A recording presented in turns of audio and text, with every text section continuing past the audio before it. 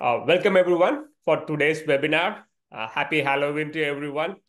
We have an awesome lineup of speakers for today's session on the topic of reimagining onboarding using automation and AI.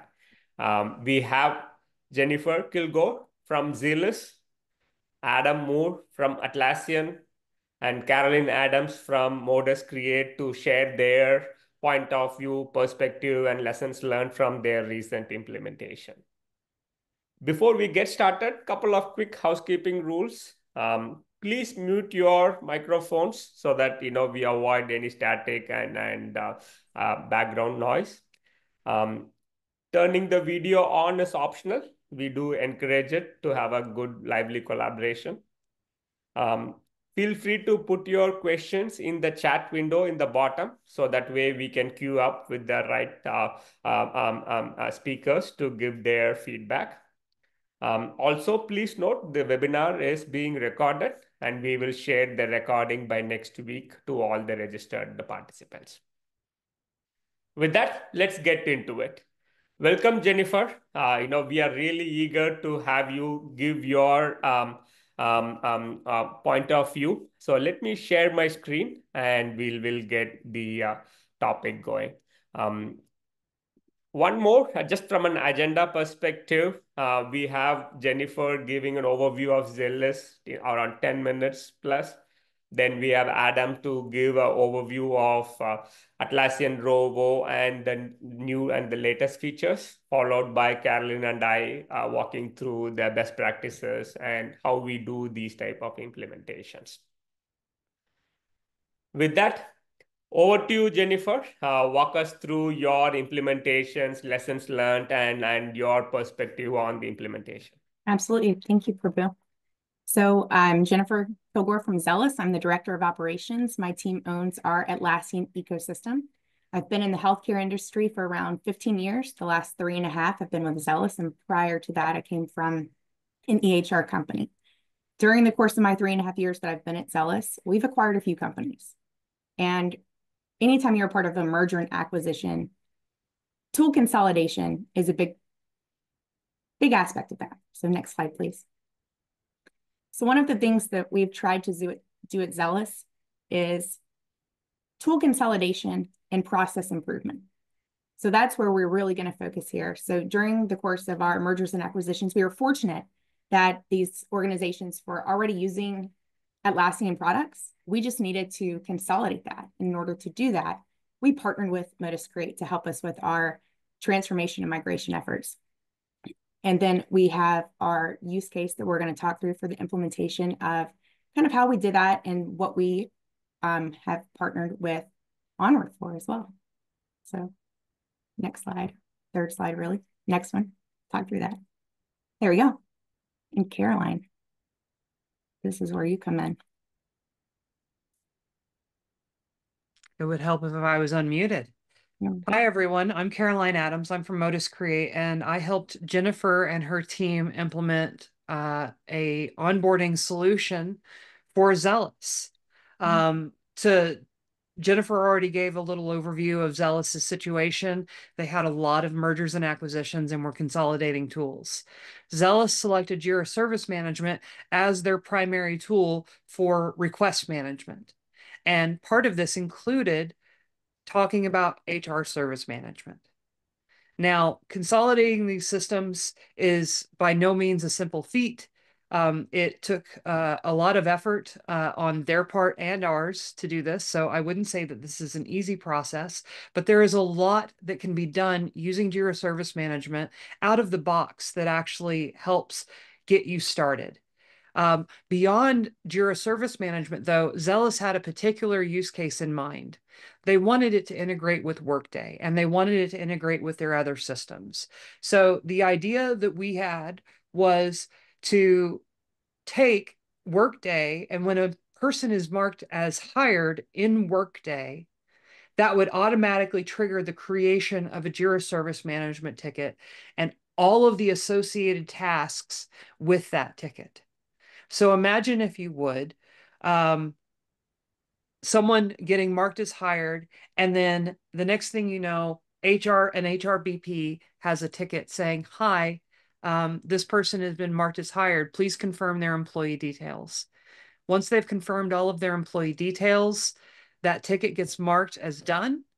And that creates a cascade of additional issues for IT, for facilities, for procurement, for legal, to do all of their different pieces. It's coordinating. It's a symphony that's been well orchestrated to make a beautiful sound for this organization. So let's talk about some tangible benefits that Zelis saw. Jennifer, correct me if I'm wrong, but it was taking upwards of a month to get new laptops to employees at times when they were starting. And now I hear people are complaining, but they're complaining about something different, right? They're complaining that they're getting their laptops too soon before their start date, which is a great problem to have.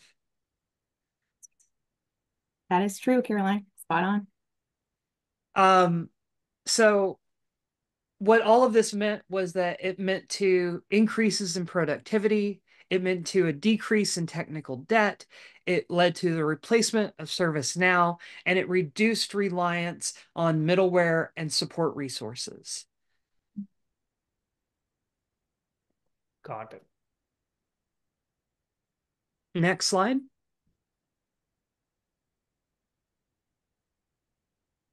Oh, we already covered this one, Prabhu.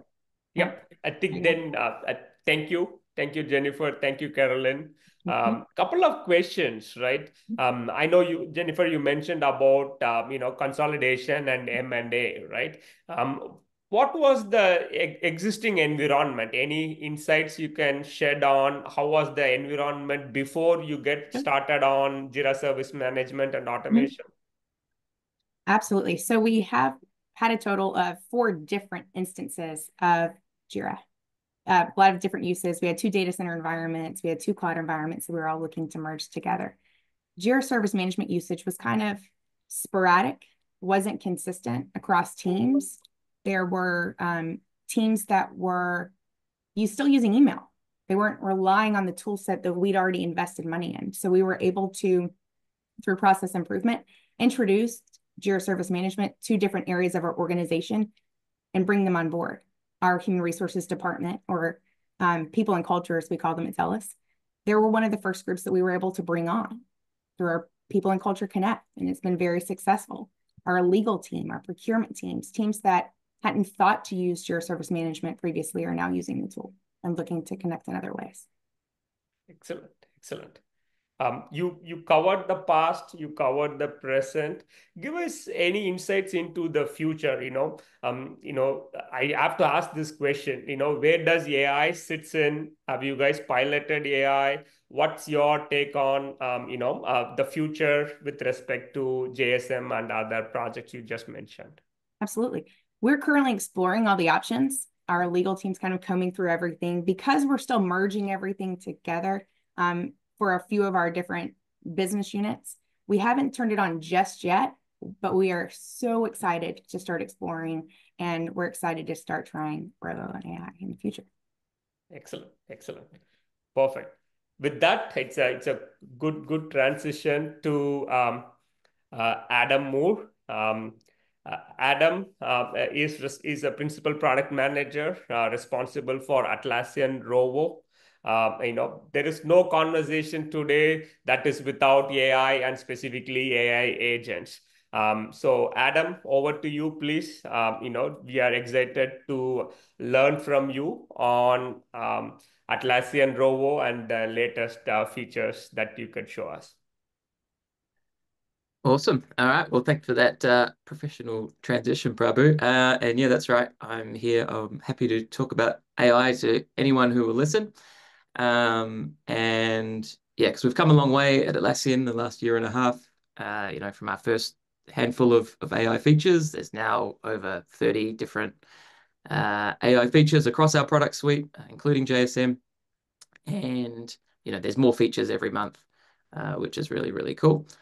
And of course, earlier this month, we went to general availability with Rovo, which is our new AI-powered product which sort of together with the Atlassian intelligence features is really leaning into how AI can sort of change how teams are getting work done.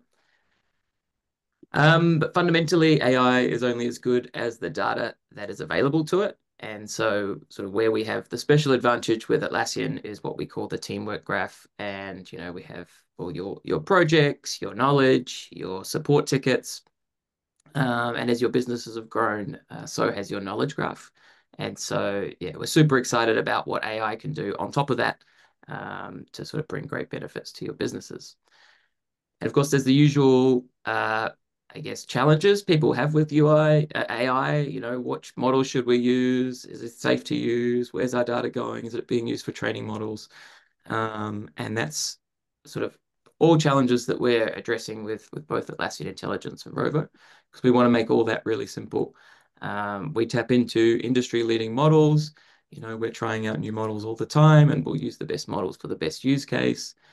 We make sure that they meet our high standards for security and privacy, including zero data retention, rather. And yeah, we just don't want you to have to worry about this stuff. We just want to give you great features and great experiences. And we're also sort of providing that to our app ecosystem as well, where we've been working with Onward and others, which is really exciting. So this is just one of my favorite newer features in Atlassian Intelligence, which is page catch-ups.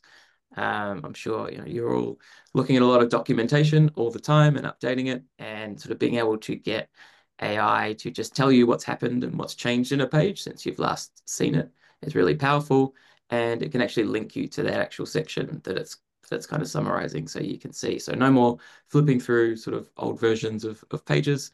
AI makes it super easy for you. And then now we have Rovo as well. And so what does it actually do? It's basically based around sort of 3 critical activities that any knowledge worker needs to do in any team. And so first is around unlocking knowledge with a world-class enterprise search experience and quickly helping you find what you need to do your work. Then on top of that, there's a bunch of tools to help you learn and gain insights from sort of more complex information and data sets. And finally, Act. That's where the Rovo agents come in that Prabhu mentioned.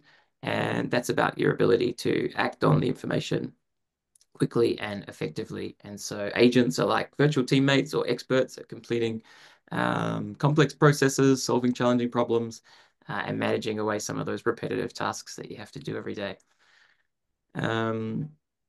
So when it comes to search, we're bringing together all the data that you need into one powerful search experience. That includes bringing in data from your other apps like Google Drive or Microsoft SharePoint as well.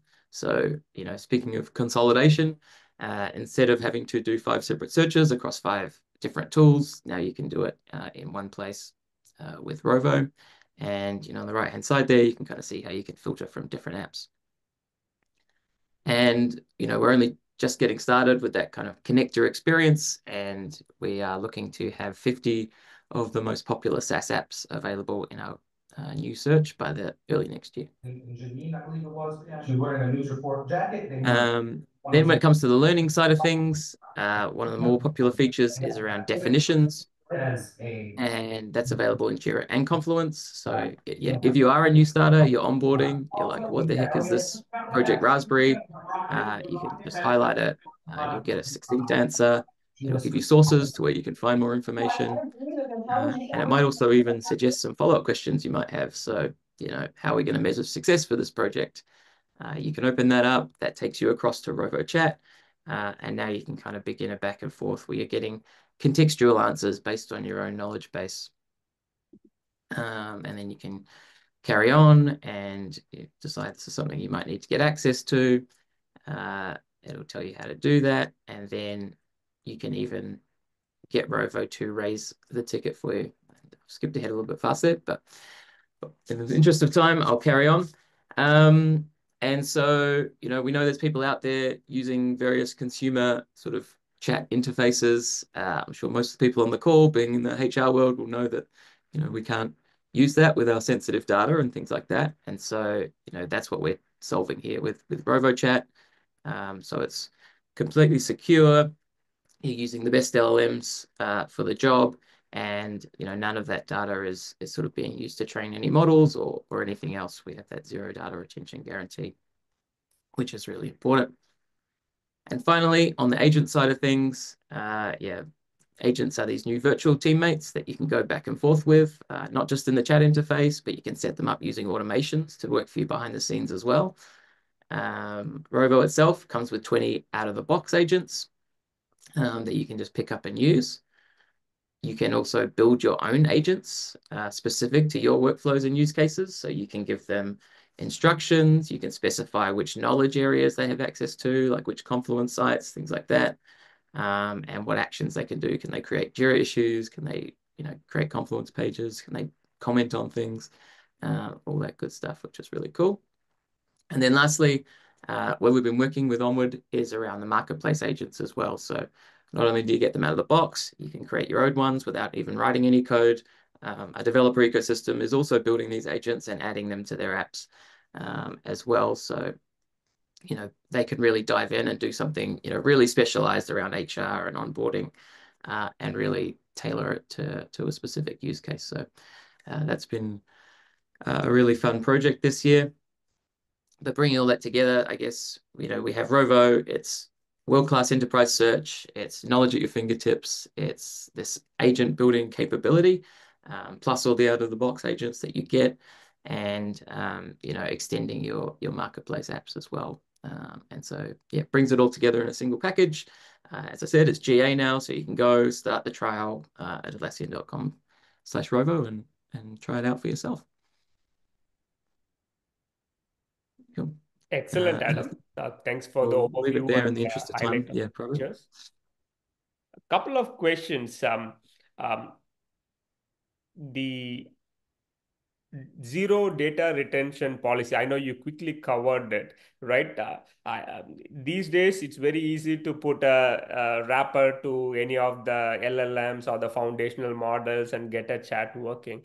Maybe if you could double click on that zero data retention policy, no customer data is used for training, and how do you ensure security and permissions are carried over? I know in the slide that you're showing, we can connect to Google Drive, Microsoft SharePoint portal, and see the results. How does the user security and permissions are maintained? Yeah, great. Sort of two-part question there. So one around the zero data retention. That's a special sort of enterprise agreement that we have with the OpenAI in particular, where we use their APIs, and so data does sort of go between Atlassian and OpenAI, but we have a special agreement that none of that data is even logged for sort of trust and safety purposes. It's completely stateless. And as I mentioned, we also have a mixture of different models. So we host a bunch of models ourselves now on the Atlassian platform, like from Google Gemini and Anthropic and others. And all of that happens sort of within our Atlassian cloud and our account, and none of that stays with the model. It's always and so I guess the next question is, how does it actually work then with your organization knowledge if we're not fine-tuning these models? Basically, we have sort of a sophisticated sort of search index, so we can search across all your data really quickly. We can get the relevant chunks. We pass that through to the model in the context of that request, and then we get the answer. But none of that information stays with the model. That's how it works. And then on the user permission side, obviously that's a huge importance for us. And so what you have to do is actually, to use, say, a Google Drive in the search, each user has to authorize their connection to Google. And when they do that, we can map your Google account with your Atlassian account. And whenever we're indexing data, we sort of map that across as well. And so we know what data you should have access to, and we'll filter out anything that you don't have access to when generating an answer for you as well. So it's entirely, you and someone else at your company may get an entirely different answer from Rovo, and that's actually okay, because they might have access to a bunch of documents that you don't have to access to. And so that's how it works. Got it. Excellent. Excellent. It's amazing to see the progress of Atlassian Rovo from, the Team 24 announcement in Vegas to in the 5 to 6 months time, right? Like, 50 plus connectors, 20 plus agents, security, etc. For customers who are looking to get started, what's your guidance or recommendation, if you will, like maybe like a crawl, walk, run type of approach? What are some of the ways that customer can get started, test the waters, and go to the next complex step? Yeah, for sure. And I think, yeah, it can be a bit overwhelming if you think, going to the far end of the spectrum is you can, use our developer platform Forge and write code like you guys have at Onward and build an AI agent. Like, obviously don't start there. I think the best way is by just turning on Atlassian intelligence for some of your products or some of your sites. And get started with just searching Jira in natural language. Get started with getting Confluence page summaries or the usual AI tools around improve my writing, summarize this for me, suggest a title. All of those features are really good, and from there, they just kind of get more and more powerful, and you can use natural language to generate automation rules. It's in Atlassian Analytics and everywhere else, and so sort of do that to get a bit of comfort with it, I think. And then definitely I'd say check out Rovo. A lot of the power of that is in the search, and so that's quite easy for anyone to sort of get up and running with. And then that kind of leads you into the chat, and then from the chat you can sort of start playing around with agents. So there is kind of like a nice gradual curve that you can sort of look at for adoption. Excellent. Excellent. Thank you, Adam. Let's continue on the next section here. Let me share my screen. We have Carolyn Adams from Modus Create. Um, I've known Carolyn for almost like close to 2 years now. Excellent leader who can break down the complexities to move towards action, right? Like, how do you take that vision and take it to the execution piece of it? Because if we do not execute, we don't realize the benefit of the technology investment. Some like the key to that successful implementation is understanding the customer user requirements, translating into configuration, custom development, and realizing the benefits of it, and in the process keeping an eye on the change management where users really adopt the system and get the value of it. So Carolyn, eager to get to to listen to your talk track. Walk us through the pain points and some of the keywords that you have already coined in the onboarding space. Walk us through it. Absolutely. Happy to do that. So I want to start by just calling out this spooky figure that CFOs and the budget conscious care about. Poor onboarding is costing businesses billions, to the tune of $900 billion in 2023, according to the Work Institute's retention report. This number reflects the immense loss in productivity and the cost of replacing staff. Staggering, right? So what if I told you that you could cut that cost in half simply by standardizing onboarding? And what if you could enhance that and cut that cost even further by adopting AI tools like Rovo? Next slide, please. According to the Society for HR Service Management, this simple act of creating standards for onboarding increases user adoption and engagement, leading to higher productivity. This doesn't just delight new employees, but the entire organization that benefits from it. Picture a production of your favorite film. There's so many people involved in the making of a movie that go unseen.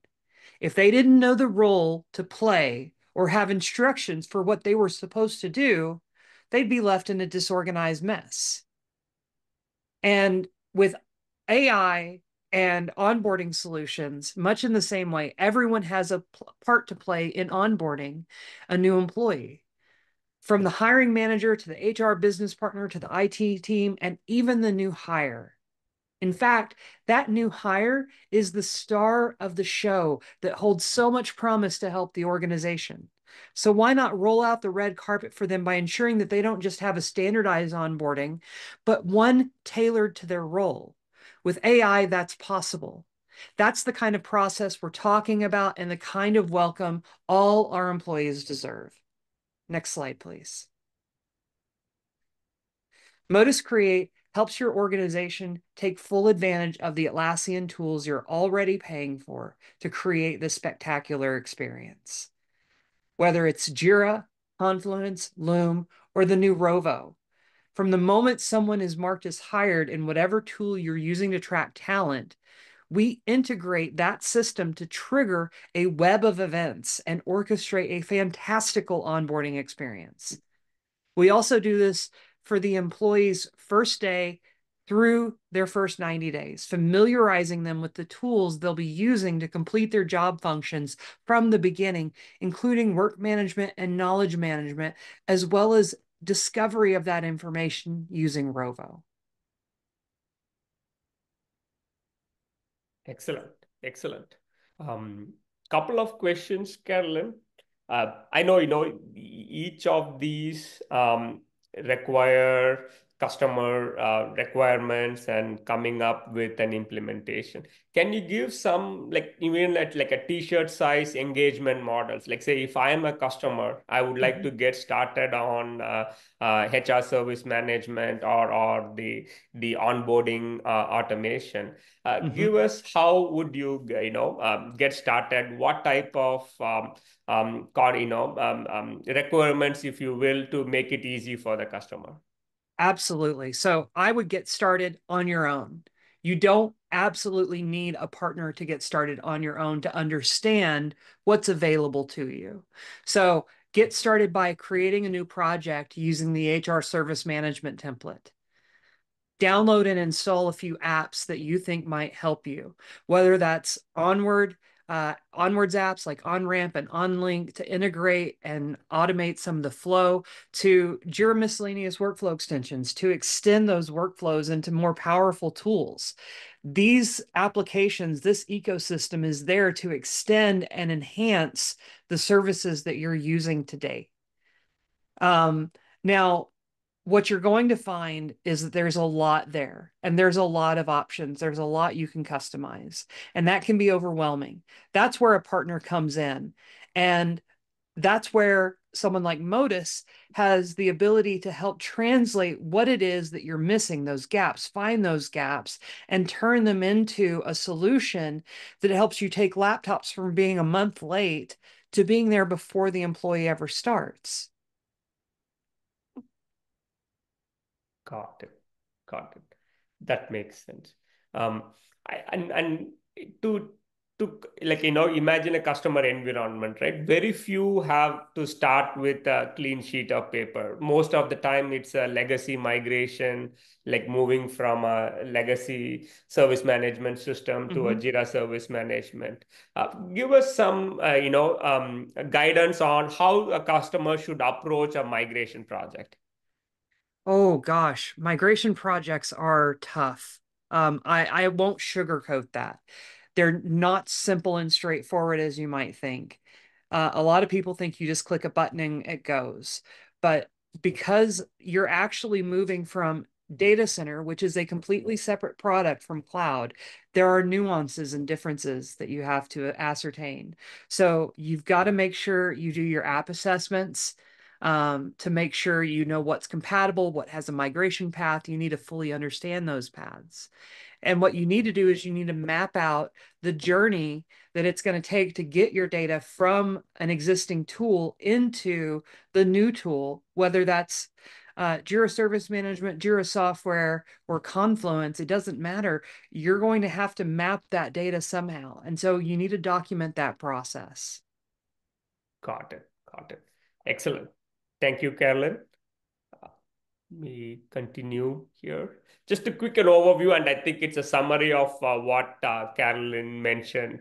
When it comes to HR service management and the workflow that gets associated, we see it's not just the responsibility of the HR teams.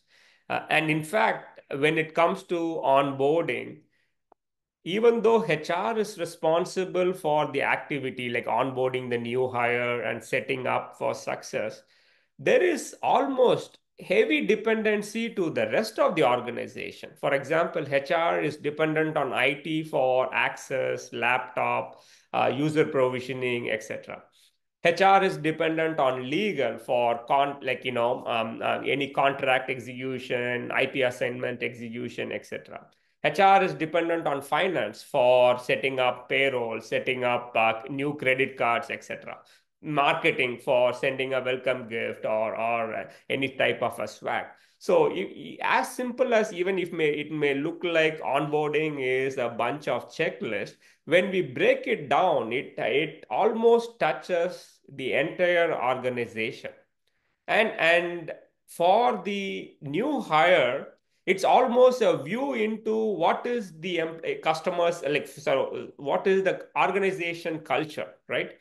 Because a classic good example that Jennifer and Carol mentioned, that hey, laptop used to take a month, now it is even before the start date, right? Like the new hire, that sets a very good experience for the new hire to give the insight that hey, this organization has good technology maturity and also cares for the employees time and do not waste or wait for that laptop to arrive. Like as simple as that, but makes a profound impact for the new hire to have a very good experience. So to start off with, it's not just checklist, right? And also most of the time when we go into organizations that are global in nature and have multiple departments, etc., the onboarding experience or even processes are completely disjointed. Albeit there are some country level restrictions or compliance, etc.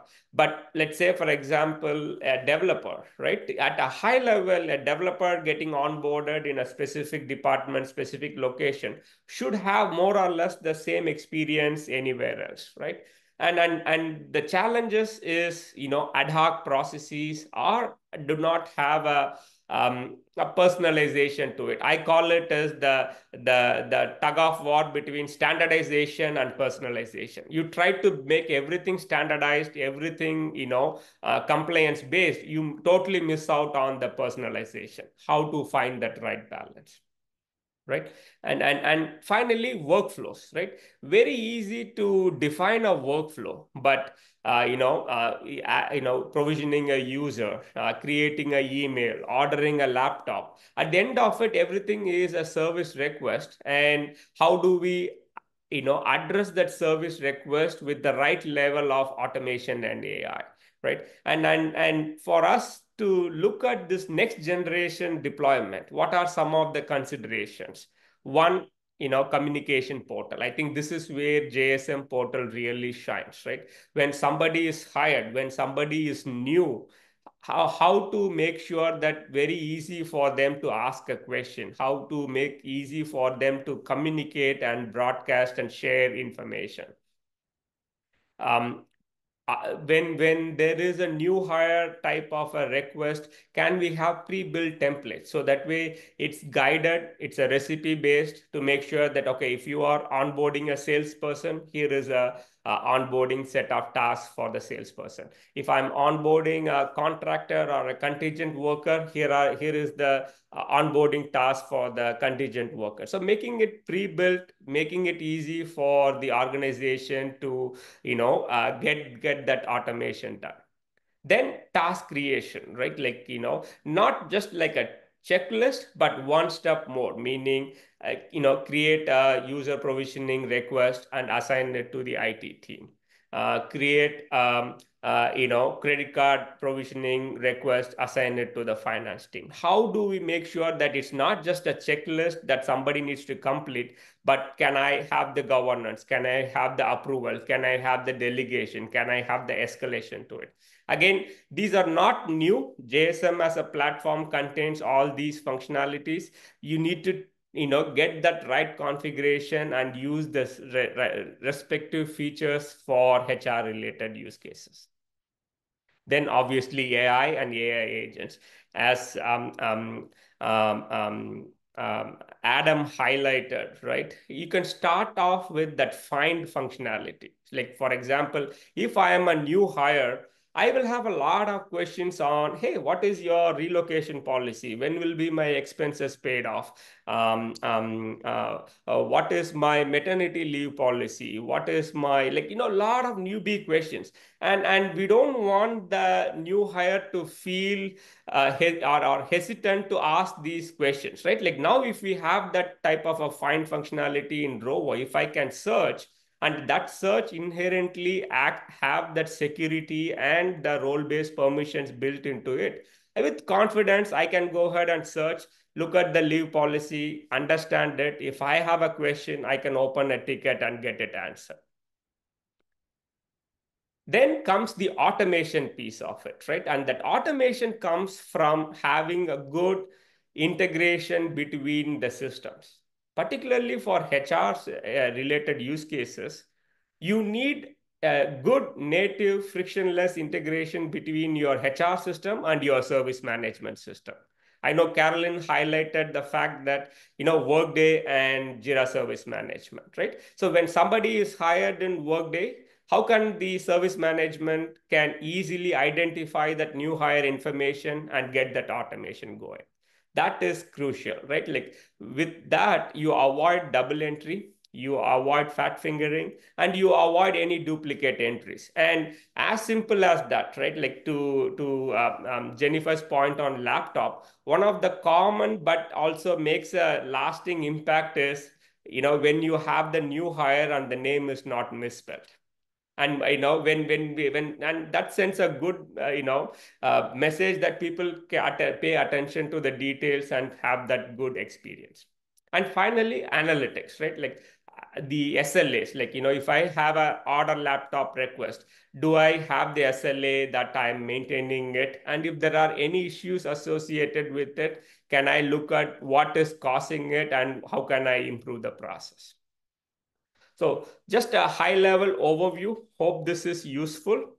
Now, if you have any questions, feel free to put it in the chat window and we will quickly address it.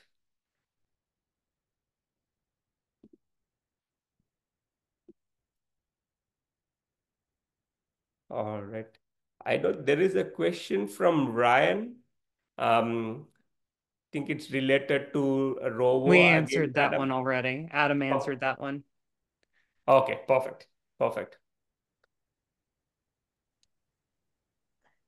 But yeah, I guess just to answer it again, the answer is yes. And so like specific Jira projects, things like that. When you're creating your agents, you can narrow down the knowledge sources. Got it. Got it. Excellent. Excellent. Awesome. Thank you, Adam. Thank you, Jennifer. Thank you, Carolyn. And if there are any questions, feel free to reach out. We'll happy to provide our feedback. And we look forward to seeing you all in our next webinar. And once again, happy Halloween for those who celebrate. And we look forward to the next one. Thanks, everyone.